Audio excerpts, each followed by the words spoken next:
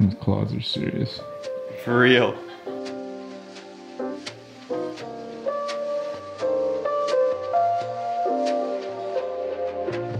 Aloha! Top of the morning, friends and family. How you wonderful, beautiful people doing today? I'm leaving California right now.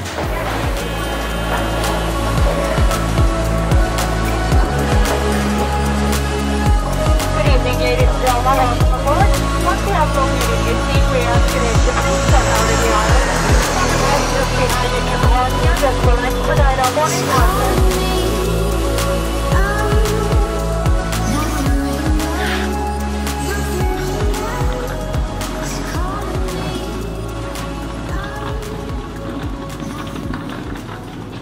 Coming to Arizona, and got a wild caught Garrett Hartle in the wild. He's and the smell of skunk. Smell of skunk. We came to Arizona because we like to do things like that. I don't really talk about this a whole lot on the channel because I don't want to inundate you guys with all kinds of crazy stuff. But we do this location sponsorship for our podcast, Searchable as Reptiles. Some of you are probably familiar with our podcast, Searchable as Reptiles. We go around and do crazy stuff like carry his bag, like carry Brian's bags all around the world. And we've got a location, our first location sponsorship since COVID has hit. So back at it, baby. We're back at it. We're really excited to do this. Actually, we're gonna go meet up with these sponsors right now, and they are actually opening up a new reptile shop here in the Phoenix area. So we're gonna bring you along for that, see what kind of animals they're working with, etc., etc. I'm gonna try and fix this so we're not blown out or walk through the parking lot and go. Just excited that people, like, you hear so much negativity about the reptile world and where it's going, and seeing people like open up exotic reptile specialty stores. We need more of them across the country, and I just think it's good to see that happening. Well, I would have to agree with you, sir. I would also agree that 84 degrees is not the place for flannels and such things. Stupid Phoenix, it's February. Oh wait, no, it's March. Just so you guys know, if you come with me, if you say something that I like, you have to repeat it to the camera every time. So that he can test your actual reaction versus your acting abilities.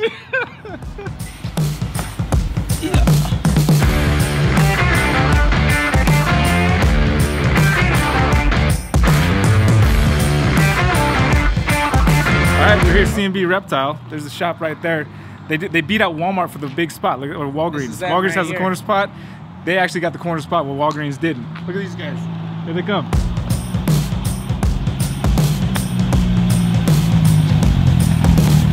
What's going on, guys? This is the father-son combo right here. We got Caleb. How's it going? We got Bill. We got bass clef. And we got treble clef. It's a piano player right there. Something about reptiles and people who are into music. I swear, they're connected somehow. Hey, how you doing? I recognize y'all. Yeah, how's it going? Good. You guys are gonna open it here, that reptile? Yeah. Yeah. Oh shit, that's badass.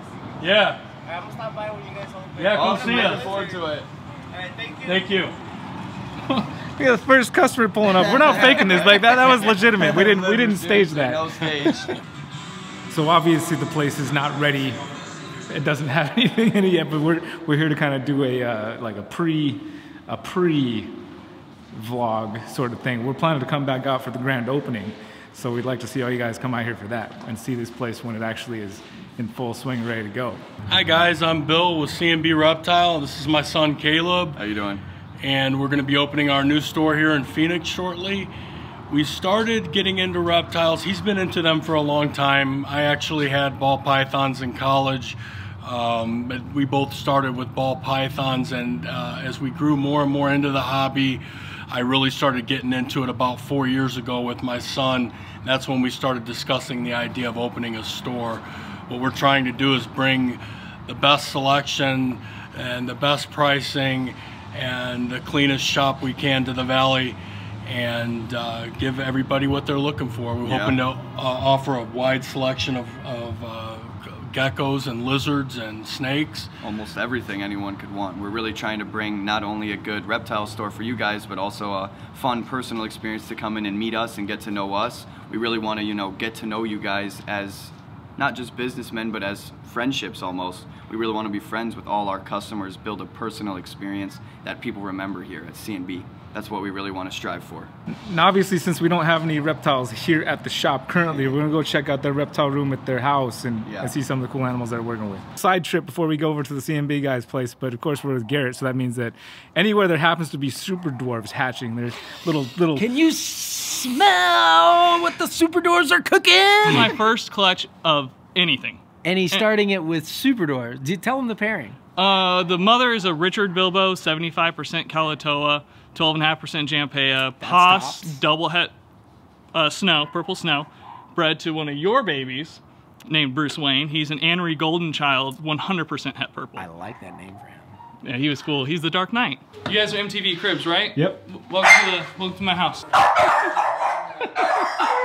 I'm shameless.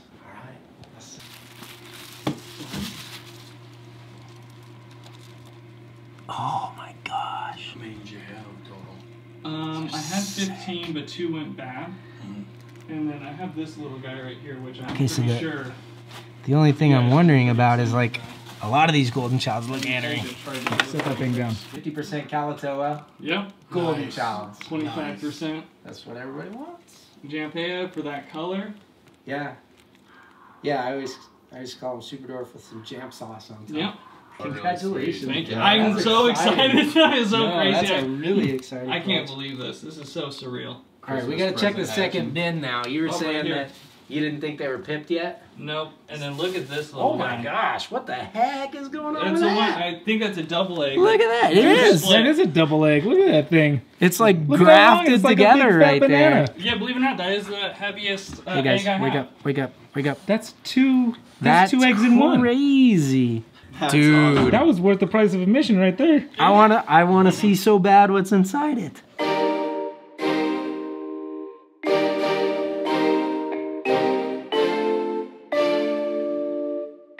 So I would not be surprised if one of these was a golden child, or I mean an Anery, if not multiples. I think maybe 2. I think the one over there at the end of the And box. really, you very well still could get albinos because there's only 6 here, and it's a het-to-het breeding on the albino side. All right, folks, I'm going to put the link in the description so you can go check out Urban Heart Exotics and see this first clutch. Congratulations, my friend. Hey, thank you. And go see what he's got going on. Absolutely. Oh my Look goodness. at how small that nose is. It looks like a baby platypus. I got a snake to compare it to. It's like half the thickness of my finger. Yeah, it's not too Not far too off. far away. Look at that. Hatchling corn versus hatchling retic. That's crazy.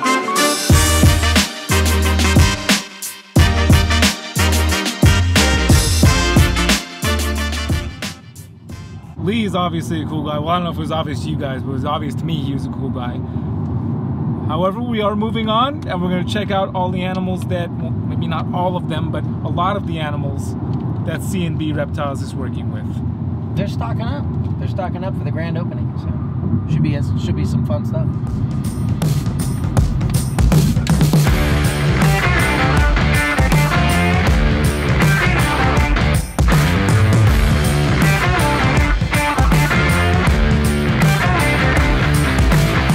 We got a Chihuahua crested hybrid right here. And these things are little aliens. Half Chihuahua, half crested gecko. Some people have problem with hybrids, but this is one of the few hybrids that doesn't really have any problems as they get bigger. Same with the chondros. Same with the, he's gonna jump on the camera.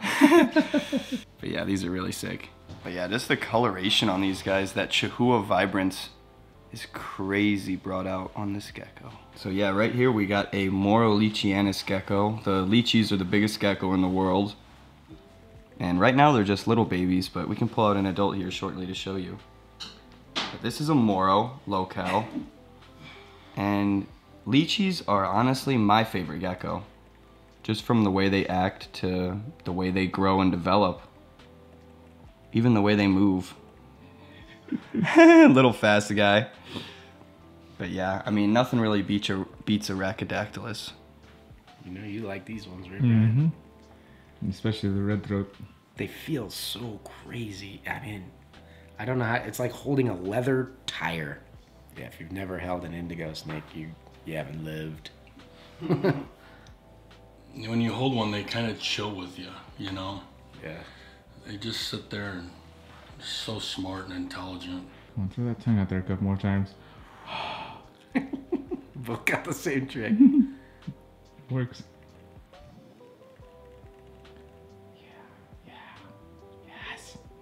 So I'm Dana. I am the mom of Caleb and Bill's wife, and I'm the boss of this operation. Perfect. See, that's what we needed. Both Xanthic blacktails are in shed, of course. Oh my God, you got him out? Yeah, he looks like a zombie. Yes. It's always interesting to see how all the Drymarchon, when they go into blue, their eyes go so intense. Right? You think you open it, you're like zombie. Can't see anything. It's like, Still eat. Are you dead? All right, so it's Caleb here from C&B. I'm with one of Garrett's reach out reptiles that he had sent to us for the shop that I ended up keeping for myself because I fell in love with it just more than my indigo, to be honest. But here at C&B, we're gonna offer reach out reptiles retics only to you guys. We wanna be offering just the best super dwarf bloods and dwarf bloodlines for everyone. Thanks to Garrett. So this is one of our bigger Moro Leachianus geckos. This girl's pushing 2 years, or this is actually our male. He's pushing 2 years now. We have a Moro female as well. We're trying to produce some nice captive bred Leachies for you guys. But Leachies are really an amazing gecko. Not only their size, but also the way they act, the way they seem to know their owner. Because like, see how he doesn't want to come off? If it was my dad grabbing him, he would have just plucked right off. So this is a prehensile tail skink. This is also known as a monkey-tailed skink.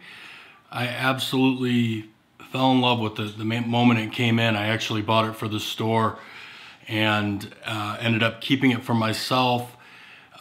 Really a beautiful animal. I love the way they look, but they are kind of aggressive. They're cage aggressive, so when you go to get them out, they want to bite. And once you get them out, I've never seen him bite. So it's just in the cage. We use glove as a precaution because his bite is pretty powerful. He looks very intimidating from head on. The monkey tail? Yeah. They almost have like a tortoise head or something Oh like yeah. Looks menacing for chomping. All right, we're all set. Checked out all the reptiles. Got it all set up here by the pool. Gonna record the podcast, and yeah, it's gonna be fantastic. Look at this little nice Arizona backdrop scenery for recording the next episode of Searchables Reptiles. You guys go click the link down in the description. You can find the episode.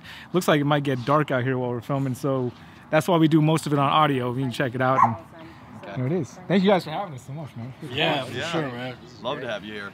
Let's put the You say bye, Garrett? Bye, Garrett.